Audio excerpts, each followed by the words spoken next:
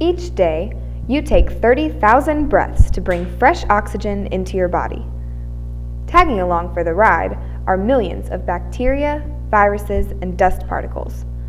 The particles tag along on the rushing air as it makes its way down the corridors of bronchioles, branching over and over, so that the new air has the best chance to make contact with the blood that is circulating through the lung. Left to themselves, they would cause infections in your lung, such as pneumonia, and make you very sick.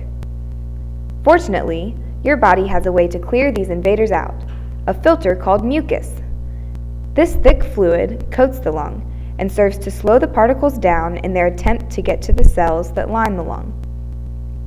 Once the particles hit the mucus surface, the race is on.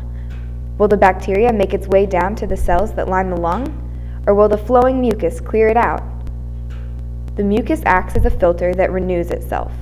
It is a sticky, squishy liquid, a lot like mayonnaise, that coats the lung to trap particles and bacteria. Water alone would allow the bacteria to travel freely to the lung cells, but the mucus acts like a goopy river, making it difficult for the bacteria to move against the flow. The mucus flow is caused by pumping cilia that act like oars dipping into the mucus river. The cilia are slender projections that stick up from the cell surfaces. Hundreds of them decorate each cell, and they beat in a rhythmic pattern, all by themselves. In fact, if you scraped one off of the cell, it would keep beating for hours. But no matter how hard a single cilium beats, the only way it can move mucus is by coordinating with billions of other cilia in the lung. Each cilium is like a football fan in a stadium, and they perform a wave to make the mucus move. How do the cilia coordinate with each other?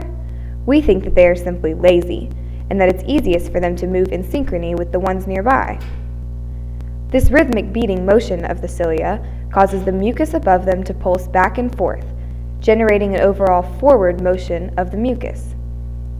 Close to the cilia, the mucus beats along with their motion, while above, at the mucus surface, it moves smoothly along, up, up, up, trying to win the race against infection.